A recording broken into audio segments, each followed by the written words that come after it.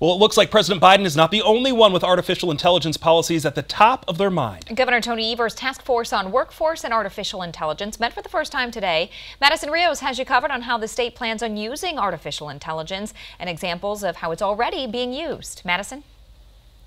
CEO and Secretary of the Wisconsin Economic Development Corporation, Missy Hughes, told me several ways that Wisconsin is trying to implement artificial intelligence.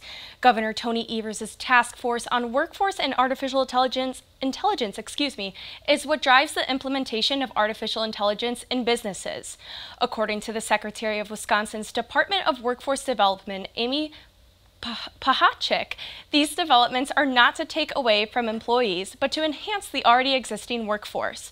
This was a concern that, according to the Wisconsin Center for Manufacturing and Productivity, is not a huge fear for current employees due to the current difficulties caused by the worker shortage.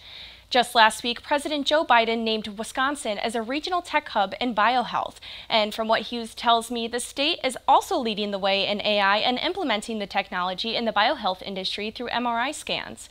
She mentioned several other uses as well.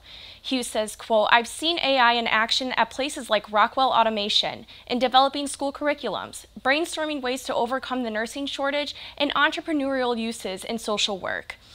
Pachacek says, quote, "In 2020, the state had 770,000 claims pending in the unemployment insurance claims backlog, but with the use of an AI adjudicator, the backlogs were cleared overnight."